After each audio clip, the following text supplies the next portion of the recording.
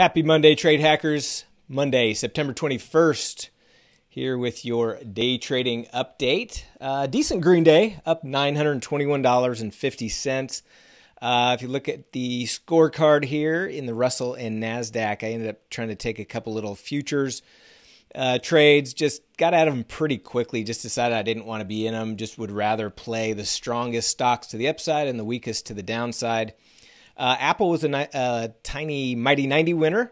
Boeing caught a runner for 225. Beyond a small Mighty 90 winner. Facebook a running loser. MU, a little runner that was a loser. Netflix pretty much a scratch. I took a small Mighty 90 trade in there as well as tried a runner. Anyway, net, but minus 35 bucks. Nice runner in Peloton. Nice runner in Roku.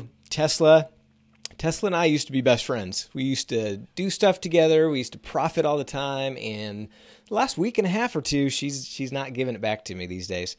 So me and Tesla got to talk. But so a loser there. And then Zoom, my biggest winner, 870 bucks. So let's take a look at some of these to show you what happened here. A couple things in Zoom and Roku, which were my two biggest winners.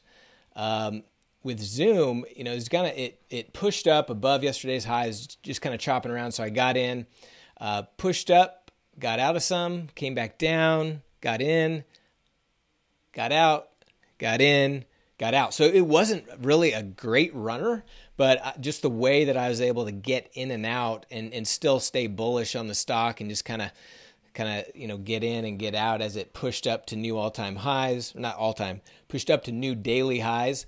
Or recent highs, I guess I should say. And so I was able to book a nice 870. Similar thing in Roku. I got in and out of this one a few different times. I was consolidating here, got a piece of this big push here. It came down, caught another little piece here, came down, and I caught another little piece here. So all said and done, I was done trading by a little after noon. So good day of trading, $921.50. If you guys have any questions, let me know.